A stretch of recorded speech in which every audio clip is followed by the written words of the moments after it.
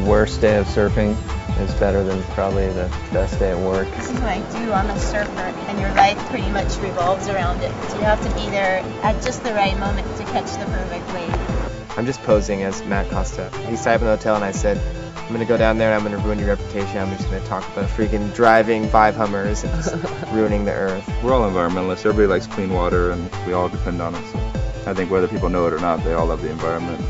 So you surf? I do, not well, but I do surf. You get to see some pretty amazing parts of the world through surfing. How's it going, Rob? It's good. Can't complain. We're in Hawaii, you know. This particular sport's totally dependent upon nature and nature's beautiful creations. That's what makes it so special. Every day is different. Have you had any like gnarly water experiences where you found yourself swimming in strange things? Yeah, you know, it happens. I was just in Bali the other day, you know, like syringes, needles, like washed up on the beach. Probably the worst story is surfing in sewage. Sewage? Yes, raw sewage. I went in and like by the evening I was already feeling like kind of achy and kind of yucky, and by the next day I had like the flu.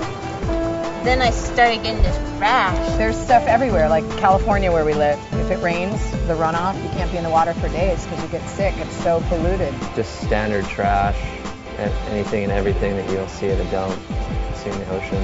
Maybe that one little piece of paper that they throw out might not seem like a lot, but it all adds up. Yeah, it all adds up. My hair already is long, so it gets kind of dreaded by the surf, but I mean, my hair was getting stuck together, and I tried to comb it out, and I lost like a whole bunch of my hair. Disgusting experiences while I'm in the water. One time when I was in the bathtub, there was a spider in there, and that was pretty crazy.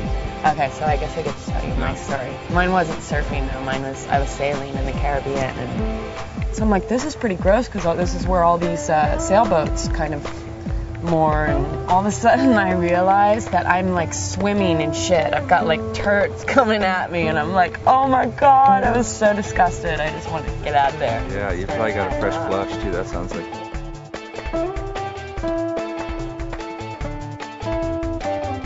When you get a new front that comes in and the rain comes, and that's when a good swell comes too, and they always tell you not to surf like the first few days if the rivers open up, and you can't help it, the waves are so good. Sometimes we surf, and then almost every time I get like a really bad ear infection or sick or something, so that's a drag.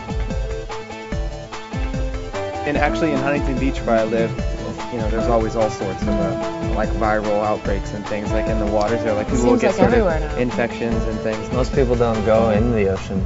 Most people go down the beach and maybe get their hair wet. Out of sight, out of mind, really. Seems like once people realize like how wrong or bad something is, it's like everybody comes together and tries to do what's right. Yeah. I like to have hope in humanity, you know.